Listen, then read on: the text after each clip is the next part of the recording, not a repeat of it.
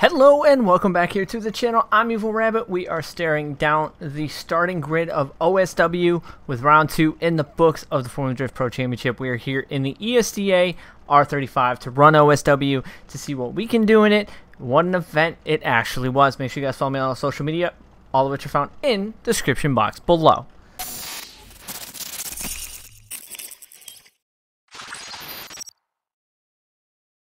So before we get to running the ESDA R35 here on the track, we have a little bit of an opening here for today. So HEATWAVE, if you guys don't know, sponsored a bunch of main drivers in FD. So we do have a pair of HEATWAVEs that I wear all the time. These are my normal sunglasses that I wear all the time. But today, we got a special box from HEATWAVE themselves. So we're going to take a look at that here before we get going because it involves my sim. So we got our special box from HEATWAVE. We're going to take a look at what's inside of this, and they're a bit of a custom, so super excited about these. Big thank you to HEATWAVE for the custom glasses. They're definitely very awesome. So of course we have the very beautiful HEATWAVE box that they come in, and of course the most important part about anything that you get, you know, the sticker. You know, the HEATWAVE stickers, I have a few of them now. This is definitely one I don't have, so this is pretty cool. It's kind of like what's on Matt Fields' rear, you know, tail light. So we got the HEATWAVE sticker. We're going to put that aside.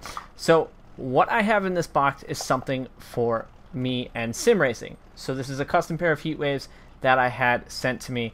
So we're going to take a look at what's inside of this box that HEATWAVE has sent me. And we have a nice pouch that is like on my sunglasses that I wear, you know, HEATWAVE racing. So I spend a lot of time on my computer. I spend a lot of time doing things, obviously creating content and things. Eye fatigue and everything is a very big thing, and headaches.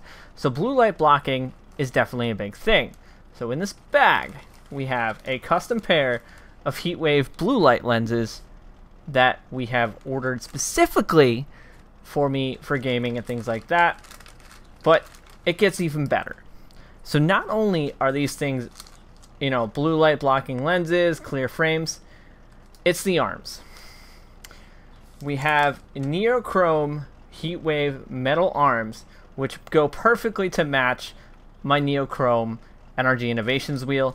So these are definitely very awesome. Super excited to have a specific pair of HEATWAVEs with the neochrome to match my neochrome steering wheel to be wearing when I'm on my computer, because I do a lot of work on my computer, obviously with content creation and things like that. So eye fatigue and headaches are something that happen a lot. So now we have two beautiful pairs of HEATWAVEs that we have for our normal day-to-day as well as when I'm on the computer. The blue light lenses supposed to help with obviously fatigue and eyes and things of that nature, so definitely excited to have these now for my sim racing and sim and creation and things of that.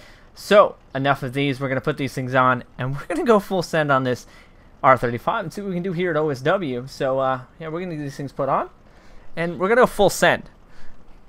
So there is definitely a difference that I'm noticing with just putting them on. The coloring of my monitor and everything are slightly different, so it's definitely a bit of a change, and I can tell.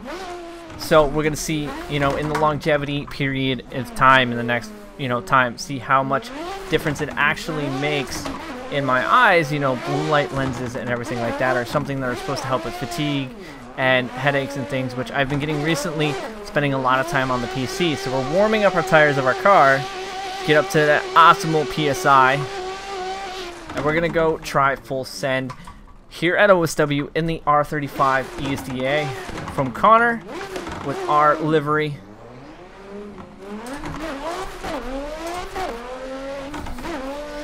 I'm gonna try to run a mid to high angle. We're only at 80% boost, can't really see where I'm going. Little bit of tap of the brakes kind of screwed me up on that. Down the hill, over the jump, really wide, and okay. So we need to do a little bit of tweaking, probably the suspension, to get where we need to be in this car. I don't think I have a... I do not have a hood view set. So we're going to go test the hood view. We're going to put the car into a roof view, if you would say, and see if we can run the course in a roof view, because I've been going back and forth contemplating if I want to run the course in obviously first VR or roof view. A lot of people are starting to use roof view when it comes to competition, so we're gonna adjust ourselves to a roof view and then run the course again and see what we can do. You know, this car being a target top is very different with, you know, where the roof view sits, but I feel like that's a pretty good view. And we will have, I'll try and save this, but I don't have the data unlocked. So we will have the apex and everything still working in our favor, because the apex does work because we just moved the cockpit view. So let's go full send and see what we can do in roof view.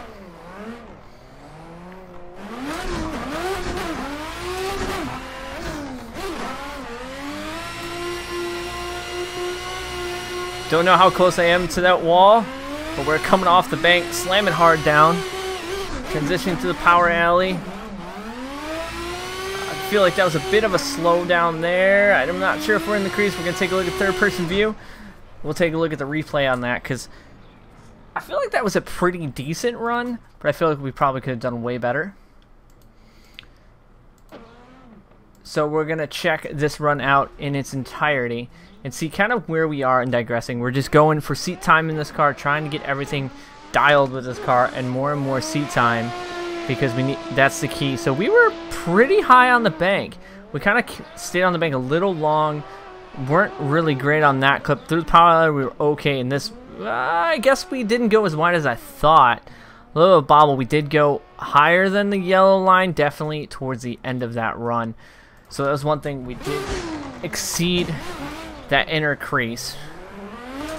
So we would have to work on placement of the car. Now, still learning how wide the car is and how long the car is definitely going to play a factor into how the car is going to react where I want to put it. So Connor, definitely a very dialed car, titanium with a very basic setup that I'm running when we were testing on another track, and it seems to be working pretty well.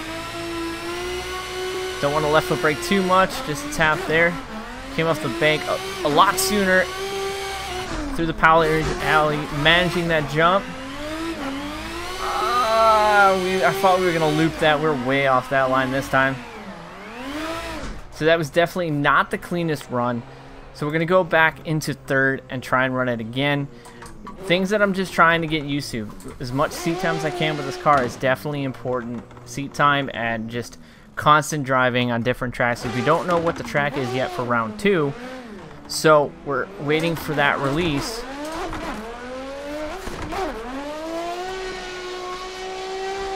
Well, that's much higher on the wall. Come off the bank on a clutch kick. Would have punted that clip through the power alley, managing the jump.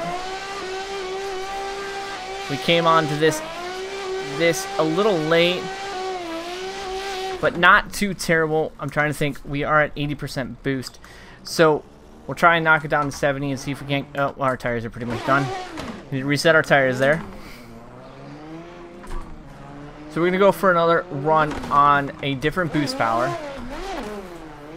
because that's one thing that I did notice and was told by Addy about changing boost to having too much power, losing speed actually with too much wheel spin. So things I'm learning with doing this ESDA prep and things of that nature is definitely very different. So we're gonna try 70% boost, dial the boost down a little bit.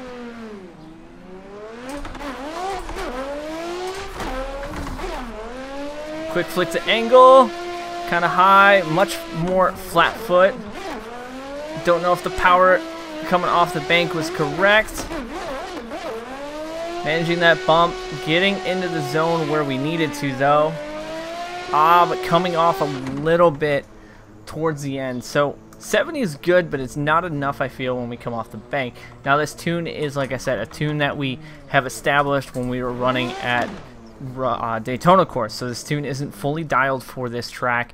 We're just running that base tune to see what we kind of are at, because we don't want to do a full tune on this track yet until we know if this is where we're going to be going. 80% boost, nice and high on the wall, really angled up towards the end of that, but it definitely punted that clip. but getting into the crease earlier than the zone and staying in it in its entirety is definitely way better. That run on that latter part of the course was way better than the other one. So we're going to run one more run here in the car, but we're going to switch it up back to the roof view. And see if we can't do this again and see if we can't run the wall and run that crease in roof view, because roof view is a lot of the view that a lot of competitors are starting to use. Roof view is a view a lot of people are starting to use. That would have been a strike one in Jared DeAnda's West. Strike one! But, you know, we can't hit the cones, so unfortunately, perception is a little bit different when you are using, you know, this view, and that's why I'm also going to be testing in VR and things like that to see where I need to really be to be most comfortable and be most competitive, because, you know, that's the whole purpose of this, is to be most competitive as I can and run some solid runs.